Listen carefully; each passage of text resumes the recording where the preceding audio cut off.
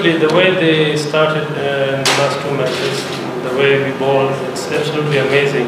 And that's we were looking forward in upcoming Asia Cup and World Cup. And after this tour, we have a few days off, but still we will work on the players and bowlers, even batter or fielders, to keep their momentum the way they are in good rhythm. So next training camp or tour is coming. Maybe we are going to face Pakistan and Sri Lanka hopefully for a 3-match series, but it's not confirmed yet. But after that we have Asia Cup and World Cup. So we will try to continue this momentum and we'll take to the Asia Cup and World Cup. Can you please tell us what are you dreaming for in the World Cup, especially as you have Rashid Khan, Majid, Nabi, or some very good players as well as very good seamers. So what are you dreaming for in the World Cup, especially this year? Inshallah, this time we think bigger and we're hoping for a very good result. The way team is performing, all the world is aware of Afghanistan. They are fighting their best, they are giving their best, and inshallah we get more hope from these players, and we have very good backup. So inshallah, yeah, this time this World Cup will be good for Afghanistan. Maybe we can win a few matches with good result.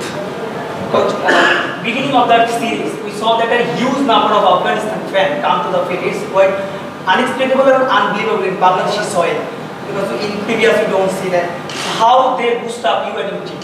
Of course, we was also very surprised and shocked the way the people came here from Afghanistan. I think there are students, most of them are students here, and I would like to thank them. They came and support their players and country. And whenever you go to out of your country and get the crowd behind you, it gives you more energy. Especially the Bangladesh crowd, it's amazing. They're all the time behind their team. If you go away from your home and you get a crowd and support, definitely you will get boosted up and you'll give your 100% in the game. And that's why the players was very excited and they performed really well. Coach, you just mentioned that beating Bangladesh in Bangladesh is a tough job, but you guys are doing very well and very easily. Not easily. It's almost easy. So we had a lot of practice for that, and we were well prepared. Bangladesh batter have not shown their character here. Are you surprised by approach of Bangladesh batters? Yeah, the thing is, we played a little bit positive cricket, one step ahead of Bangladesh maybe, and that's why maybe Bangladesh couldn't try to catch our bowlers or batters to get them out early, and that was maybe the key point. We think a little bit one step ahead of Bangladesh, and the result was, you can see, beating Bangladesh in Bangladesh. I know it's not easy, but behind that we have worked really hard, practicing and training for 5 to 6 hours, and the most important thing, believing in the team, in the players, and ourselves, and that was the most important thing for anyone. If you believe in yourself in team, you can beat anyone. But you just mentioned that you have a strong backup also.